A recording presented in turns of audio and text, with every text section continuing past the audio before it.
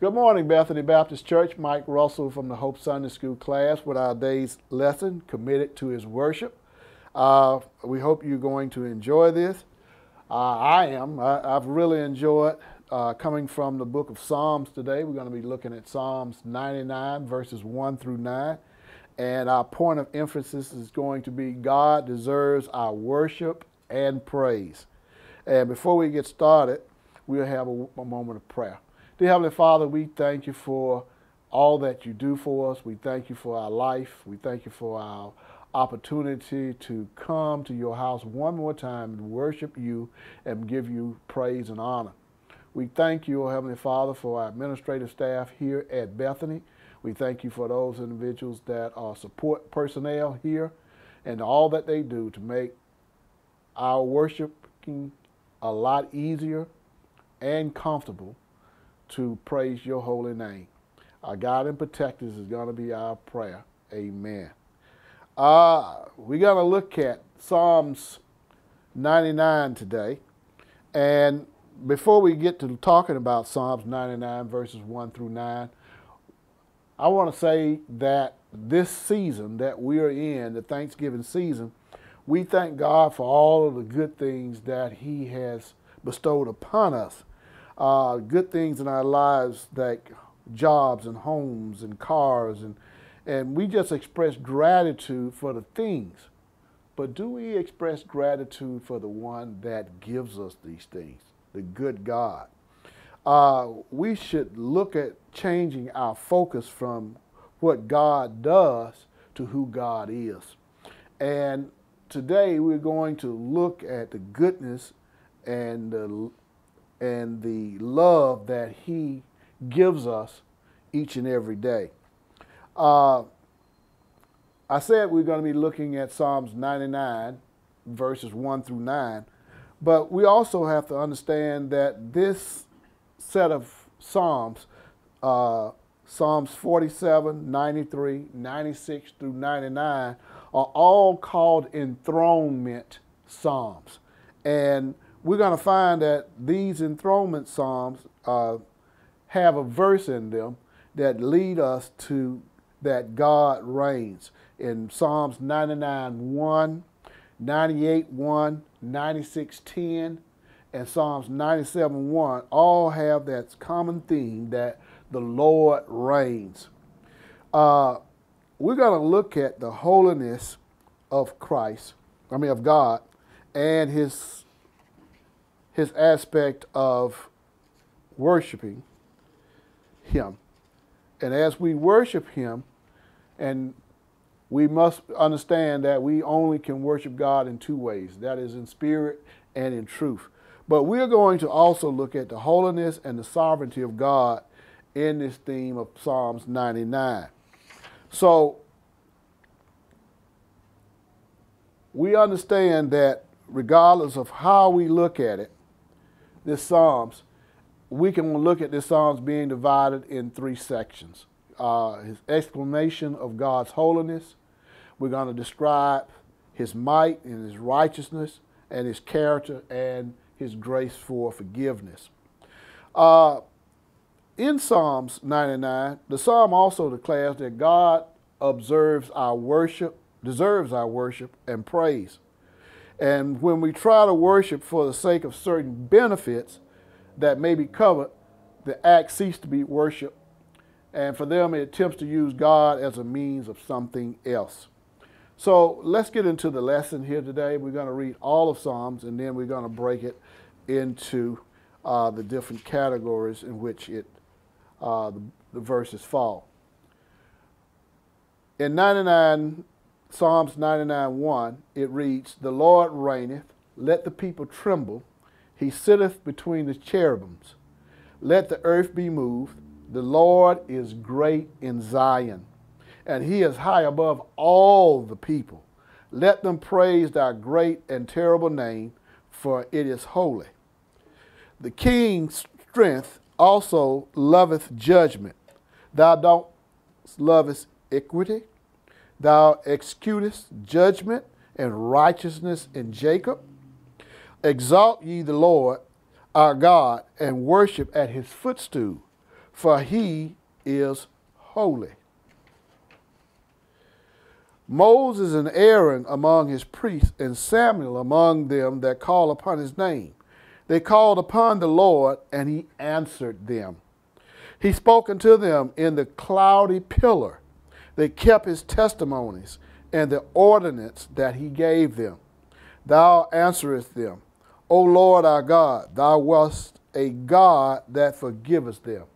Through thy tookest vengeance of thy inventions, exalt the Lord our God, and worship at his holy hill, for the Lord our God is holy. May the Lord have a blessing to the reading of his holy word this morning. Well, let's go back and look at it. The Lord reigneth. Let the people tremble. He sitteth between the cherubims. See, God is enthroned between the cherubims means that more than angels attend to him. See, God instructed the people in building the ark of the covenant. And when he built the ark of the covenant, he gave them instructions, just like he gave Noah instructions about building the ark. He gave them instructions about building the ark of the covenant. And they said that the ark of the covenant is where God reigned with them, and they carried the ark with them throughout the wilderness and into the promised land.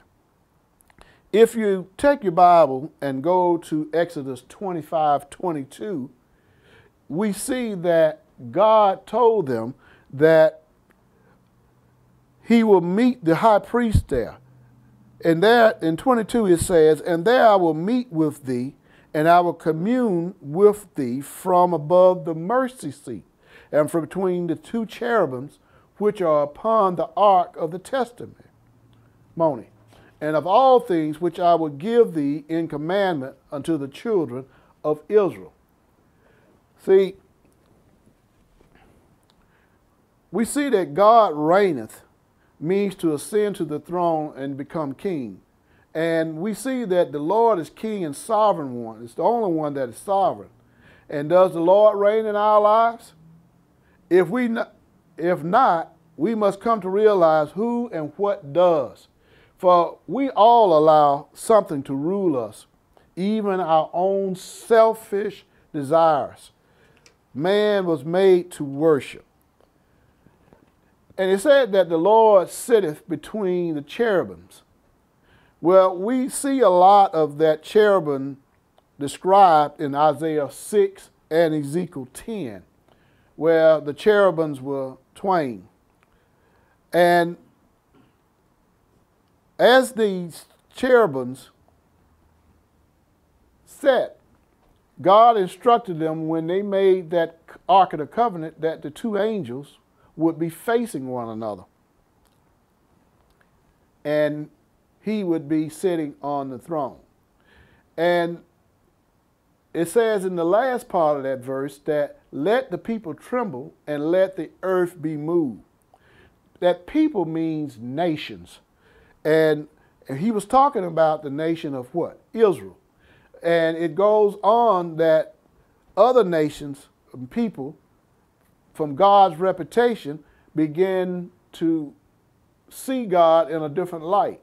That he was not just a regional God. He was not just a God of the Israelites. He became gods of those others. And the others came into two categories. Either you were a Jew or you were what? A Gentile. And so God's reputation among his own people caused other nations to exalt him as well. Well, he is above all people. He is to be lifted up and exalted.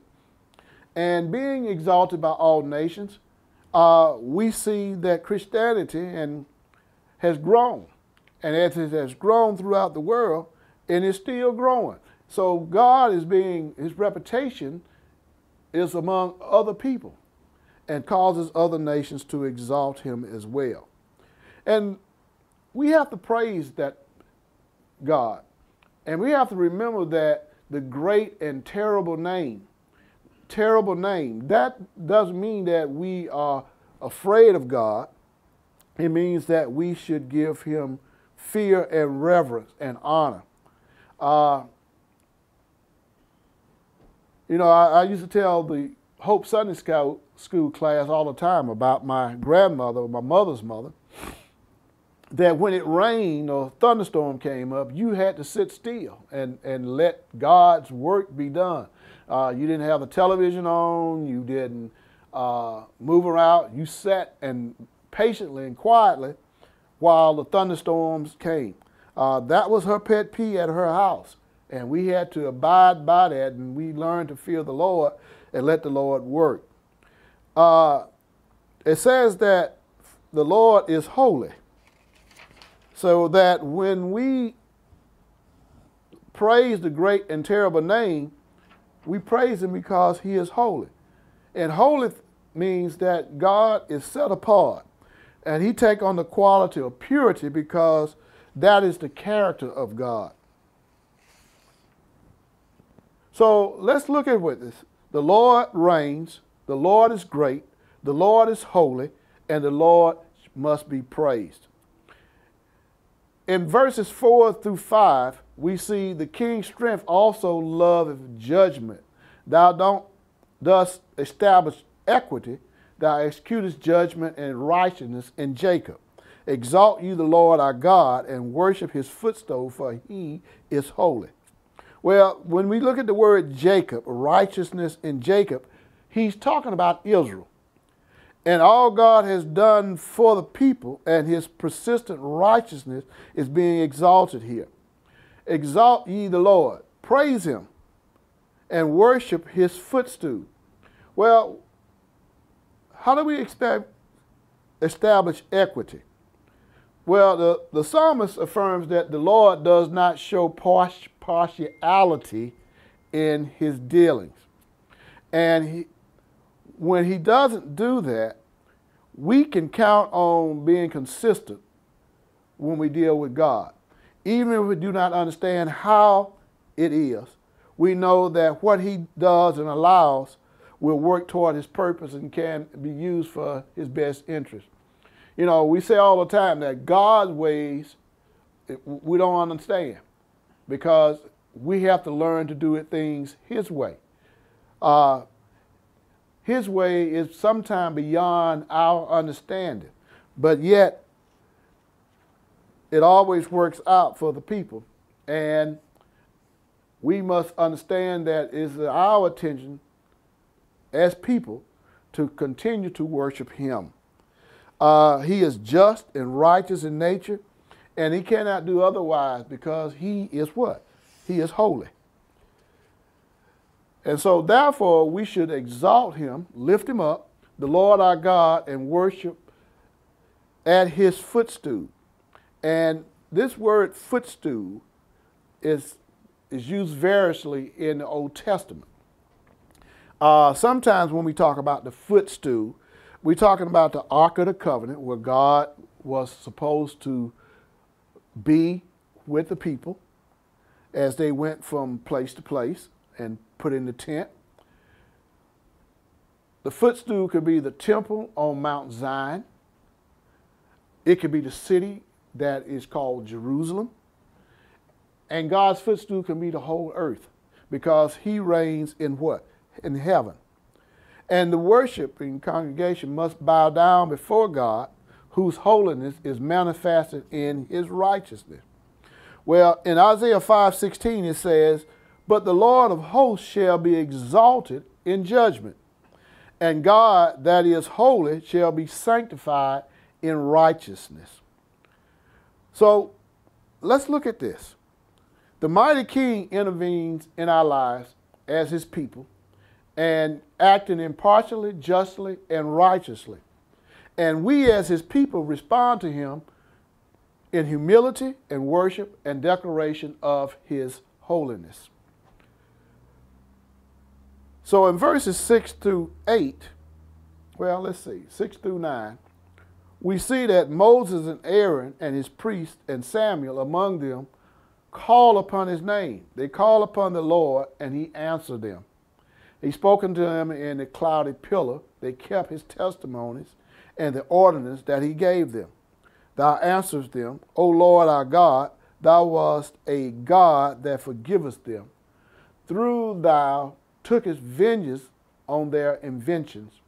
Exalt the Lord our God and worship at his holy hill, for the Lord our God is holy. Well, he mentioned, the psalmist mentioned Moses, Aaron, and Samuel. They were all great leaders. And these great leaders constantly, in Exodus, we see, was going before the Lord, asking and making appeals to the Lord on behalf of the people.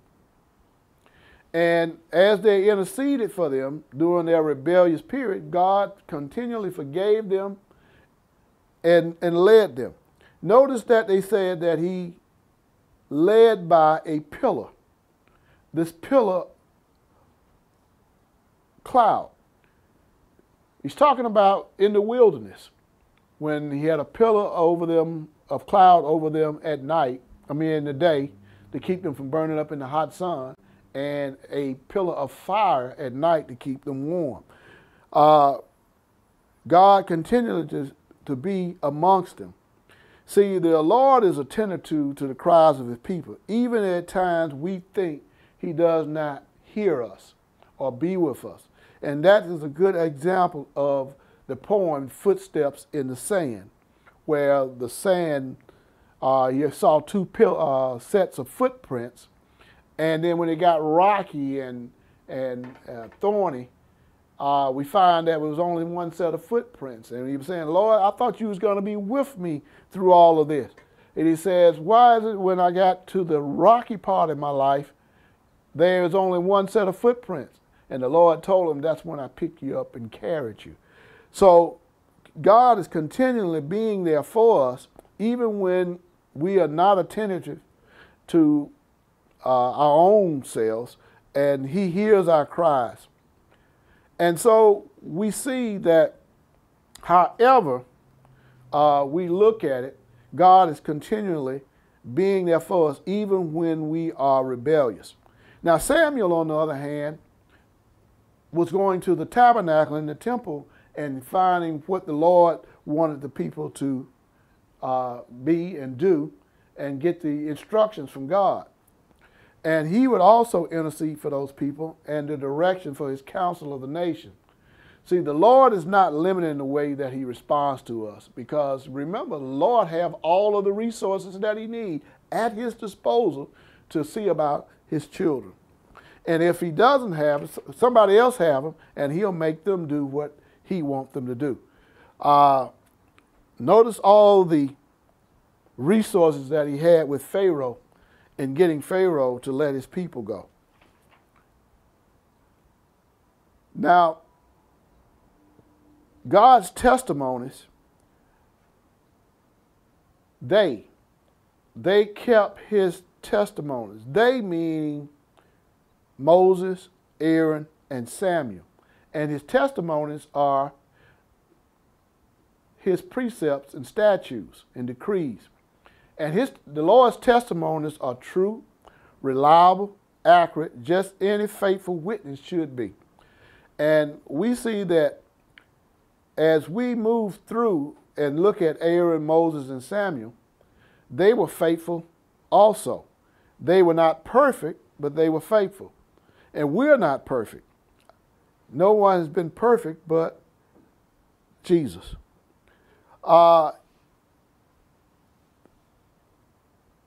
Even when we are at our worst, God still forgives us.